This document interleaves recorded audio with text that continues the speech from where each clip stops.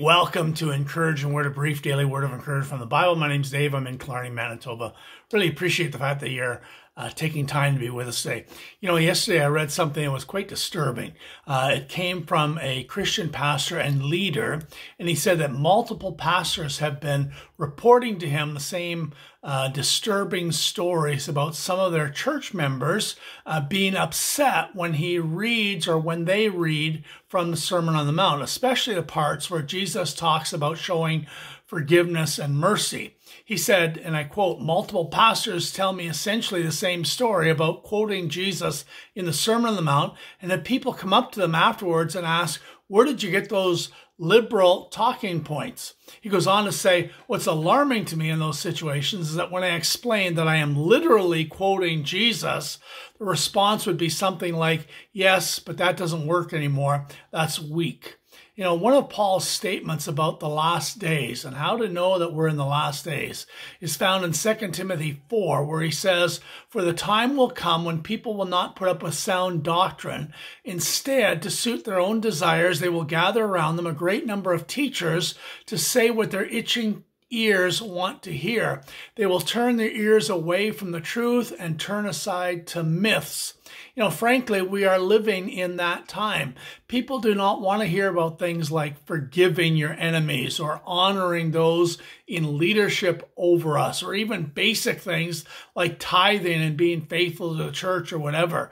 Those things are considered too intrusive. We want to hear things that make us happy. We want to learn things about how to be successful. We want to promote self-righteousness, live according to our standards, do the things that we do, and you'll be right. You'll be okay. And we hear this kind of preaching and teaching and read those kinds of books. And that's what we hear a lot of. You know, as a pastor, my instruction is to preach the word, all of it.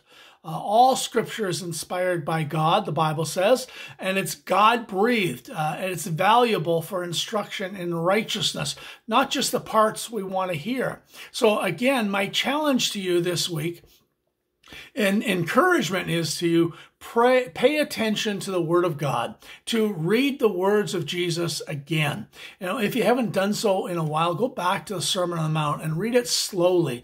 Let it impact your thinking and your actions. See how countercultural it is to today's way of life. You can't be a follower of Jesus and just fit in with what's going on in the world today, or even in the church in some places.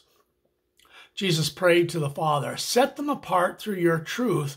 Your word is truth." Go back and read the longest chapter in the Bible again, Psalm 119, and note the emphasis on the word. Get involved in a Bible study of some sort.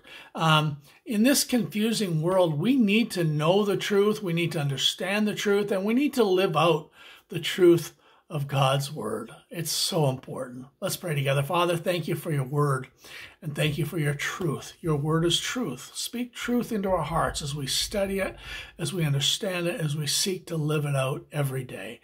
I pray your blessing upon your people as they hear the truth of God's word wherever they are today. In Jesus' name we ask it.